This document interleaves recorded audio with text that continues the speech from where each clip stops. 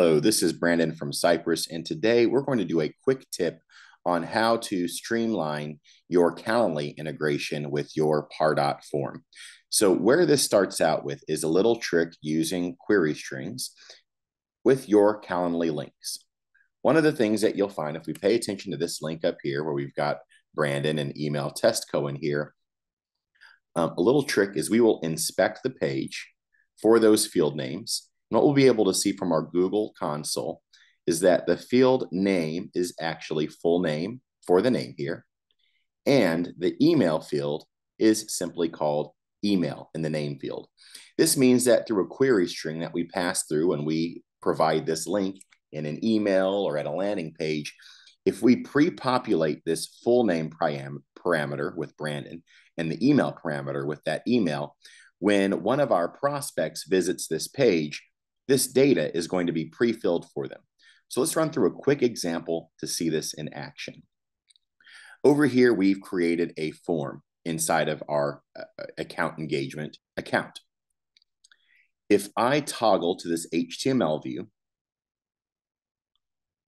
what I've added in here is I've added the Calendly inline widget. I just grabbed that from the Calendly page when I built out my widget in Calendly. And inside account engagement, I've made a modification to the URL.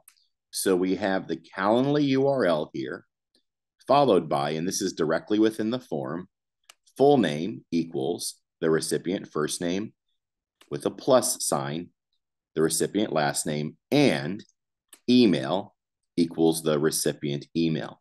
What this leads to is when someone completes our form on our website, when they go and see the Calendly link, that information is already filled out for them, meaning they don't need to complete that information twice. So let's see it in action here.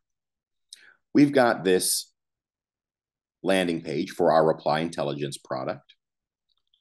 We're going to go ahead and put our information in here. We see the reply, congratulations, based off of the information you provided, you're qualified for a conversation with one of our demo specialists. Please schedule below. I'll go ahead and schedule my time here.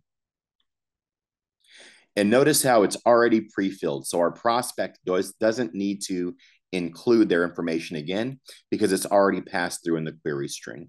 We do ask some additional questions for our demo here, but it saves them time because it's already going to be aware that they have their information already provided. This is a streamlined way to integrate a Calendly link with your account engagement forms. I hope this helps, and we'll see you next time.